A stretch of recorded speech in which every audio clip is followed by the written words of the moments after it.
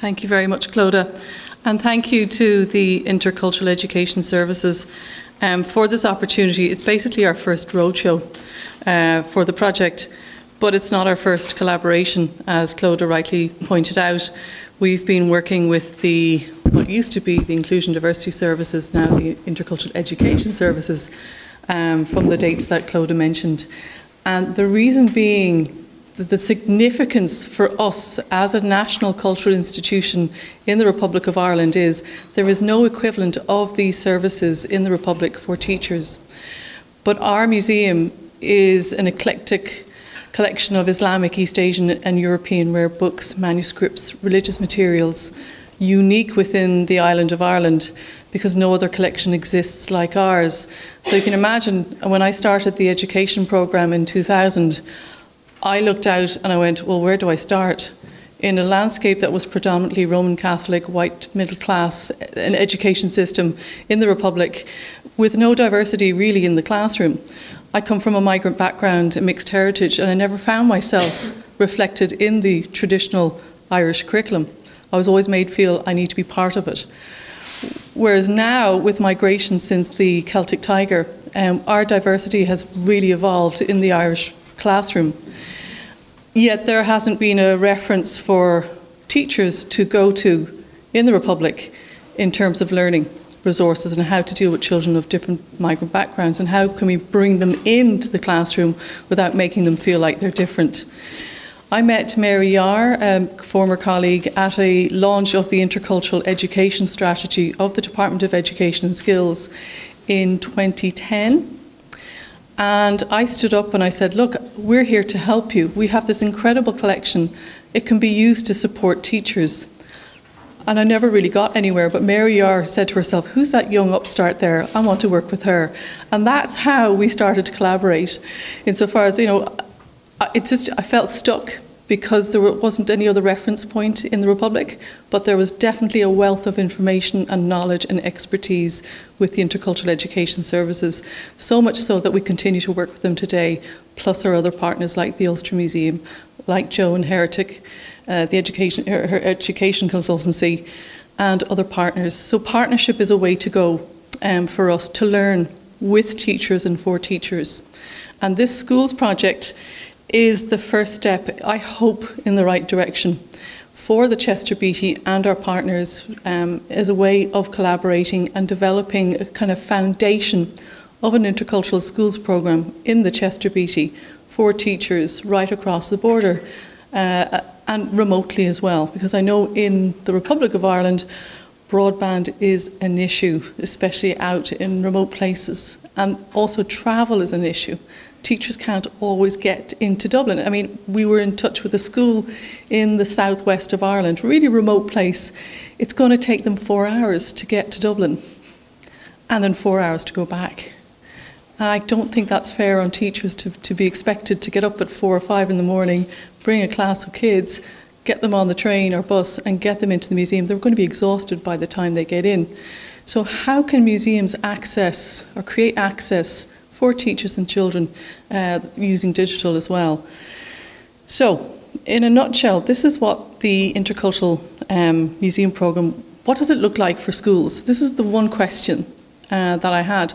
But also, why didn't I start this programme when I started the department in 2000? And really, I gave you an idea of what the landscape was like at the time. But now is the time, because the curriculum has been changed and reformed in the Republic of Ireland, and I'm trying to capture a moment where I'm trying to really influence the Department of Education and Skills. I think that's going to take a lifetime, to recognise that cultural diversity in the classroom. That there are children who have diverse backgrounds, and that a museum like ours, and the Ulster Museum, for example, can help foster great dialogue between museum collections, teachers and children, to help create that understanding. So we've teamed up with very, very, I suppose, appropriate partners such as Mary Immaculate College, the largest teaching college in the Republic. And this is Trish. Trish, do you want to put your hand up? Yeah, Trish. And we got to know Trish through another network called the Anna Lind. And we've done some really interesting projects looking at interfaith dialogue in contemporary Ireland. Maynooth University, Aisling unfortunately is not here, but she's also part of the Anna Lind network. and looking at interbelief dialogue as well. The Intercultural Education Services, I need not say any more, and Heretic, Joe, who we've worked with through other European projects since 2009, looking at museums, 2007, there you go. Looking at learning, intercultural dialogue, and at the moment we were on to our third Erasmus Plus project looking at creativity and innovation for schools. It's an 18-month project. It's kind of short and sweet. It's been funded by the Creative Ireland and the Irish Human Rights and Equality Commission. We're the first museum to receive funding from the IHREC.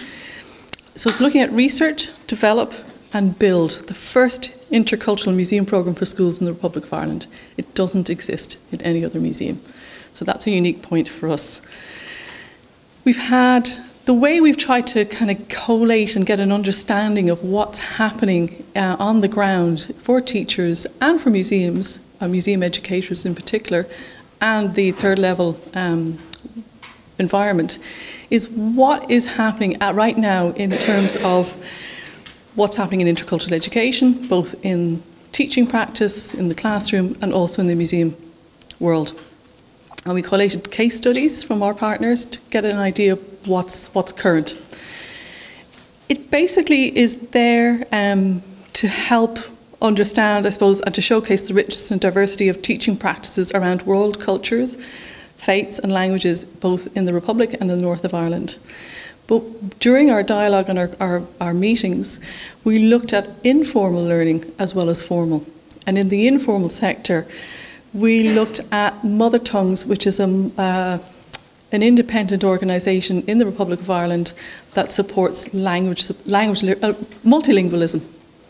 Unfortunately, they couldn't be here today, but they are doing some excellent work around supporting teachers, which basically was wiped away after the crash, supporting teachers in language support for children with diverse languages in the classroom.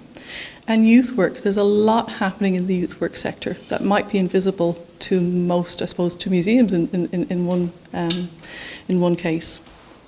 So these case studies have really helped set that foundation of where we should go with the formation of this building, the programme for schools.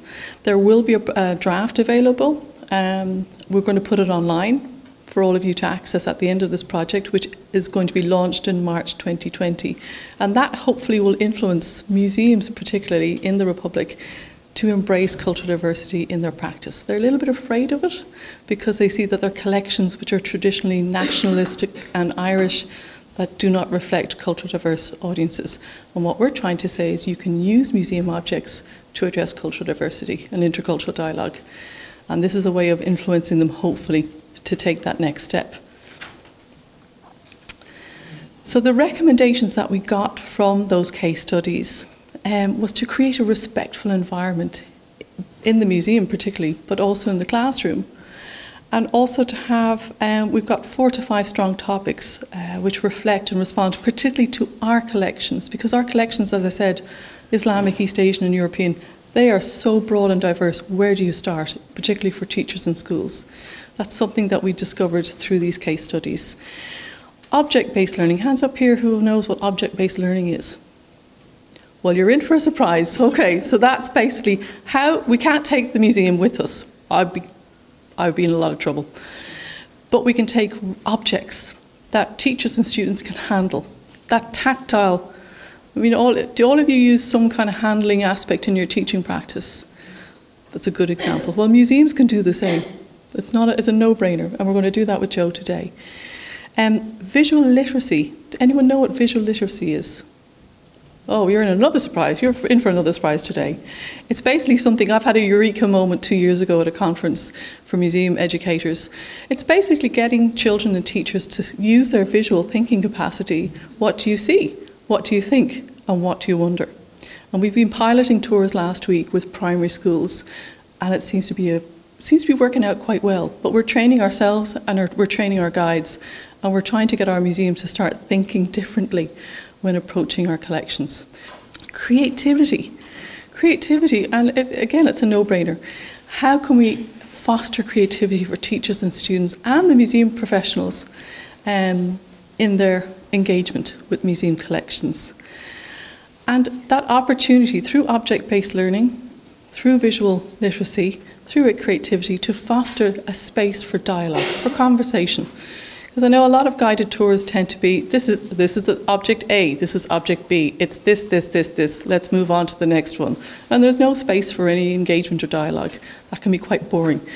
Pair work and teamwork to encourage students and children to work with each other and learn from each other through these experiences as well, and allow time for feedback so that the museum listens to the children and listens to the teacher, rather than the museum standing there going, this is our area of expertise, we know what we're talking about. So it's a shift. We've had the opportunity offered by Trish in Mary I to prototype visual thinking and object-based learning with fourth year students in February. We had an hour. We asked them, have they ever considered working with the museum for teaching? No. By the end of the session, would you consider working with the museum for teaching? Yes. We introduced them to visual thinking and object-based learning, and they grasped it very, very quickly through teamwork, through dialogue, through looking at objects and responding, looking at see, think, wonder, and unpicking our collection, which for a lot of people is quite hard to access. And that has provided a good case study. And this tends to be the typical offer for schools by museums, which isn't a bad thing. I'm not negating this. You've got guided tours, self-guided tours, hands-on activities including workshops, handling kits, online education activities, and CPD. And the Ulster Museum has got a really, really wonderful breakout space for handling. I don't know if any of you have been there. I'm sure there are excellent examples in Armagh and all around in the museum sector here. And then we've been working solidly on devising new themes with input from Mary I and Maynooth and my two colleagues who unfortunately can't be here today, to unpick, based on the case studies and based on their reflections of the collections, and how best to discover what themes would be relevant for teachers and students when they come into the museum. So journeys is one theme. How things are made is another theme. What is sacred, because we have a lot of religious content in our collections, although we're not a religious organisation. Fashion is a wonderful theme that pops up in our collections as well. And fantasy and imagination. And that is the foundation of creativity and innovation. And as I said, I've started 2 tours last week with 2 primary schools. We looked at journeys and we looked at how things are made. And I won't spend too much time on it, but we've had really, really positive responses. So fresh off the block. And I need to share the feedback with the project partners as well. But so far, so good, touch wood. CPD, this is our first CPD. And we'll be uploading learning resources on our website and share with our partners and for all of you to access as well. And at the moment, Joe and the Chester Beatty are working on trails for self-guided tours. So this is a living project. It's not over yet. And that's it in a nutshell.